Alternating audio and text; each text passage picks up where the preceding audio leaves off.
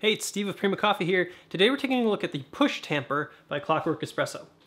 This is a puck-style tamper, and you've probably actually seen it because it was probably one of the first to really make it to, not necessarily make it to the market, but make it to the public eye.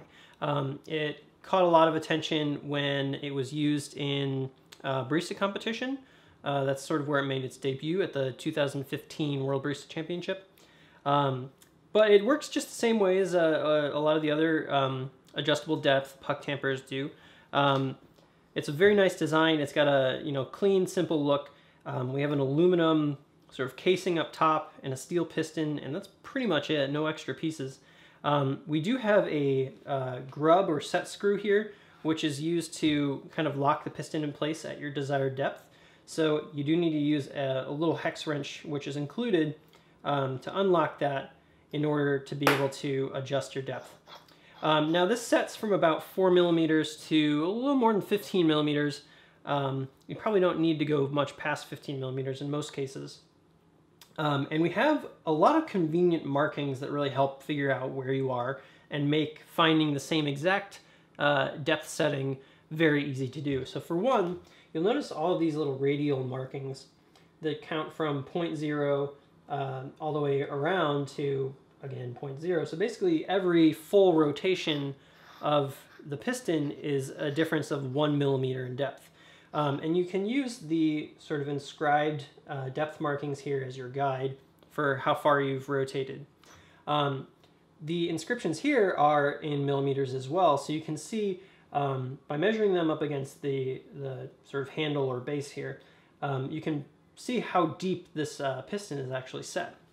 So that's some really nice design in terms of helping you figure out where your settings are, what settings you're using, especially if you're cafe and you need to figure out how deep you want to set your tamper base for a given dose. And again, very repeatably just by looking at the numbers.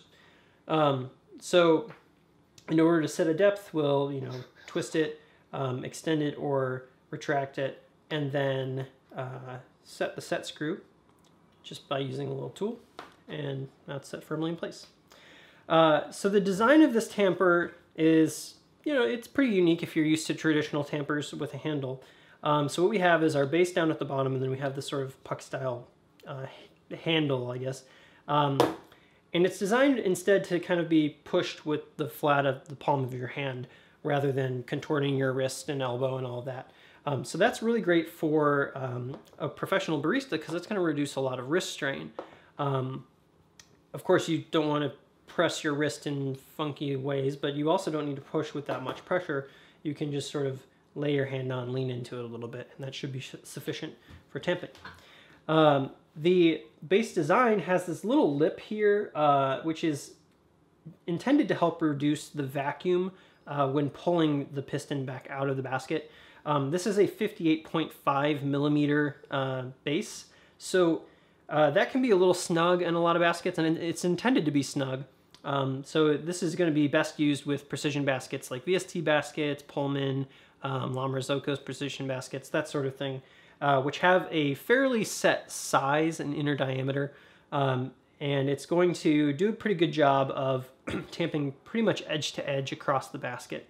So you get a really good even tamp all throughout the coffee's surface, and you get nice clean sidewalls so you don't have to worry about knocking loose grounds around. So really, really nice product and a really great tamper.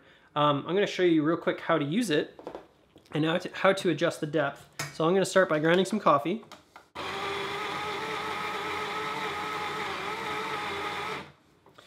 All right, so I've got a little bit of coffee here. I've purposely underdosed because I'm going to show you how to set the depth for your first use and for subsequent uses.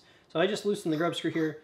I'm going to extend the base a bunch further than I know I need, and I'll just lightly lock it in place just for convenience. So what I'm going to do is I'm just going to compress my basket, and you'll notice that the rim of the handle here is actually not touching the basket rim right now. So what I'm going to do is I'm just going to lightly twist that until it makes contact with the basket.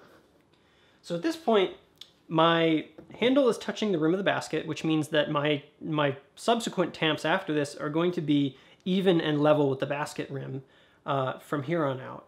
And I've only rotated enough just that my coffee is fully compacted right now, so if I were to dose the same amount of coffee next time and tamp with this setting, I will get the exact same level and consistent depth with this tamper. So that is essentially the ideal case for using it, especially in a shop.